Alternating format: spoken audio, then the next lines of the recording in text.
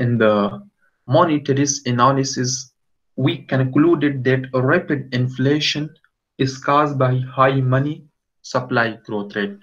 Now, I'm going to discuss the Keynesian view.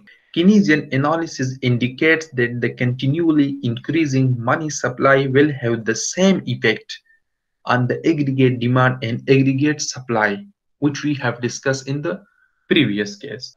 The aggregate demand curve will keep on shifting to the right, and the aggregate supply curve will keep shifting to the left. The conclusion is the same one that monetarists reach. That is, we can say that a rapidly growing money supply will cause the price level to rise continually at a high rate, so generating inflation. The only difference in the monetarist and Keynesian analysis is that Keynesians believe that aggregate supply curve would shift leftward more slowly than monetarists do. So the Keynesian analysis suggests that output might tend to stay above the natural rate longer than monetarist analysis does. Look at here, when we move from point 1 to point 2, the monetarists are of the view that the output might tend to stay above the natural rate lesser than the Keynesian, because they are thinking that a quick shift will occur and we will move from point A to from point 1 dash to 2 if the economy is producing at Y dash. Or simply we can say that if the economy is producing at Y dash, which is above Yn, the economy will not stay for a longer time and we will move from point A to point B during a short course of time. This is actually the monetarist view. But what is the Keynesian view? Keynesians believe that the aggregate supply curve would shift leftward more slowly. It means that when the original aggregate supply curve is A is 1, so A is 1 will shift leftward to A is 2 more slowly. It means that it will take more time, or in other words, we can say that if we are here, if the economy is producing at Y dash, then the economy will move back to Yn. It needs a long period of time. So this is the only difference. But now the question is, could a factor other than money generate high inflation in the Keynesian analysis? The answer is still no. Why? Because Keynesians are also of the view that the money supply is the only factor affecting the price level. We can, this result probably surprises us. Why? In the previous chapters, we have discussed that money supply is not the sole factor affecting or causing shift in the aggregate demand. There are other factors as well. For example, the fiscal policy or supply shocks. These are important factors affecting the aggregate demand and aggregate supply curves. The question is, why Keynesians also view that high inflation as a monetary phenomenon? We need to examine whether their analysis allows other factors to generate high inflation in the absence of a high rate of money growth. Okay, suppose if there is no growth in the money supply, what will happen? Let me discuss the case of fiscal policy. Suppose if the federal government increases its expenditures, what will happen?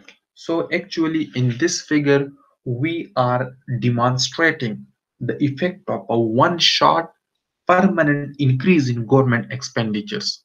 Suppose the initial expenditures of the federal government are $500 billion, and now the federal government has increased its expenditures by $100.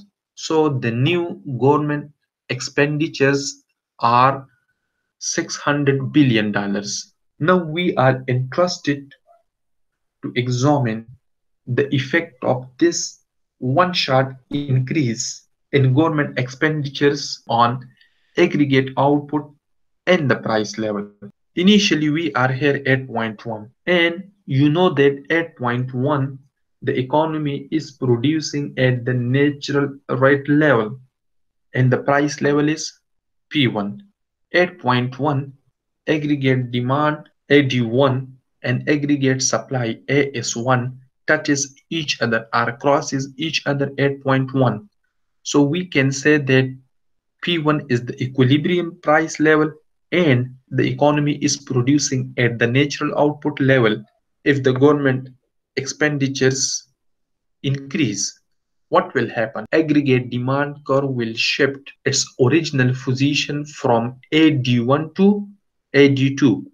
It means that now we will move from point 1 to 1 dash. The economy is producing at Y1 dash, which is above the natural output level. At point 1 dash, the output is above the natural level. The aggregate supply curve will begin to shift leftward, eventually reaching A is 2, because you know that there is a pressure on the economy and the particular economy will not remain permanent here on point 1 dash. So the aggregate supply curve will shift to the left side from A is 1 to A is 2. It means that now we are moving from point 1 dash to 2. And again at point 2, the output level is at the natural rate level and the price level is P2.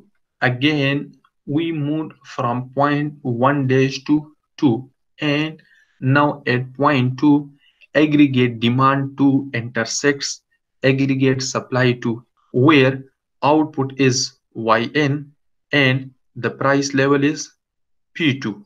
So look at here. What is the change you can see in this analysis?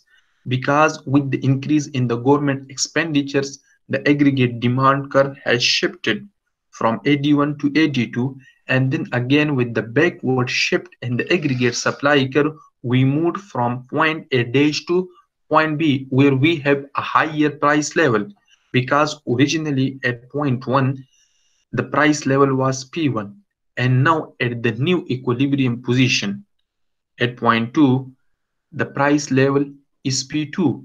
So simply P2 is higher than P1. The net result of a one-shot permanent increase in government expenditures is a one-shot permanent increase in the price level from P1 to P2.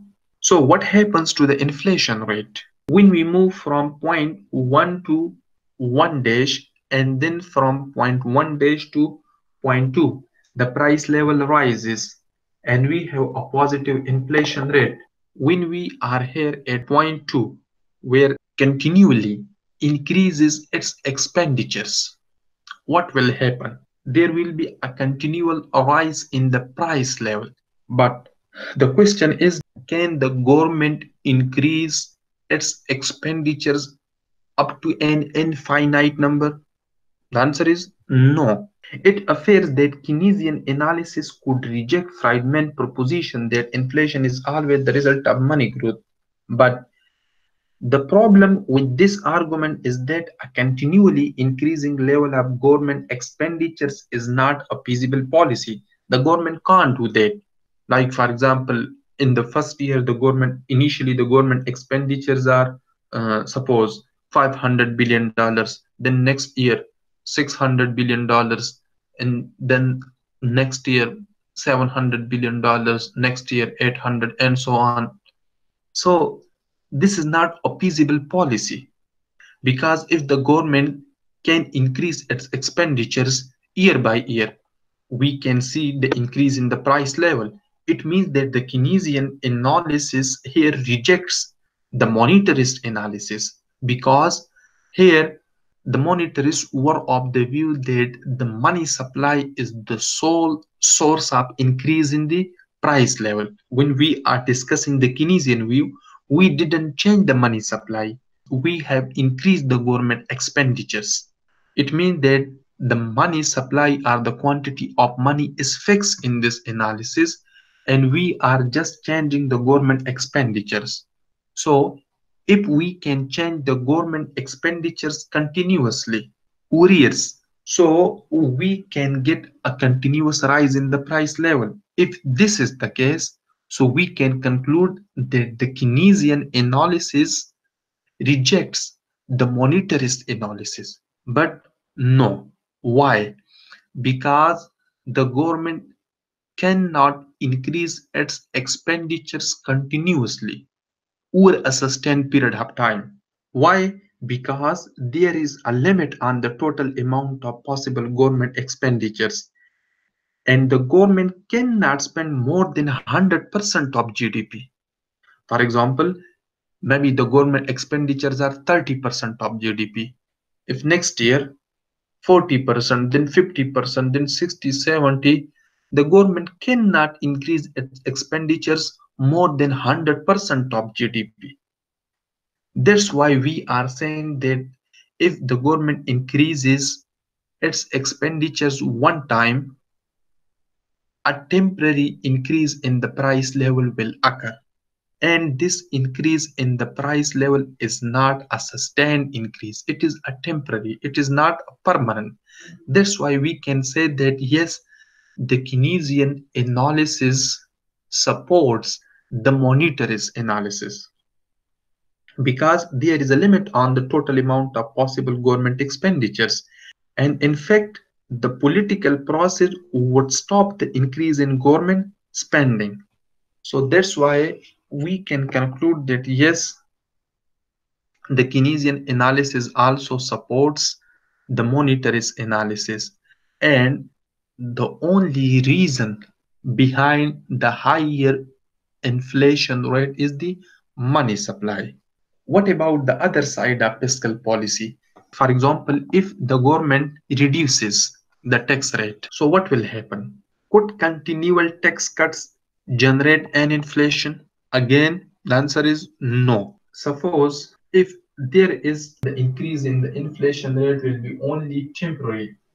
If the government cuts the tax rate, we can increase the price level by cutting taxes even more, but this process would have to stop once taxes reach zero. If the government reduces the tax rate, so this reduction in the tax rate is a single shot, or maybe the next year a double shot, but there is a limit. The government cannot reduce the tax rate up to the zero level. What we can conclude from the Keynesian analysis? We can conclude that Keynesian analysis indicates that high inflation cannot be driven by fiscal policy alone. Or in other words, we can draw a conclusion from this diagram that if we increase the government expenditures by one shot, there will be a one-shot increase in the price level. And we can say that the increase in the price level is temporary. This is not a sustained increase in the price level. That's why we can say that the Keynesian's analysis support the monetarist analysis. At point 2, the inflation rate returns to zero. We see that the one-shot increase in the government expenditures lead to only a temporary increase in the inflation rate. We can say that the one-shot increase in government expenditure leads to only a temporary increase in the inflation rate, not to the inflation in which the price level is continually rising. That's why we can say that this is a temporary increase in the aggregate price level, but this is not a permanent increase in the price level.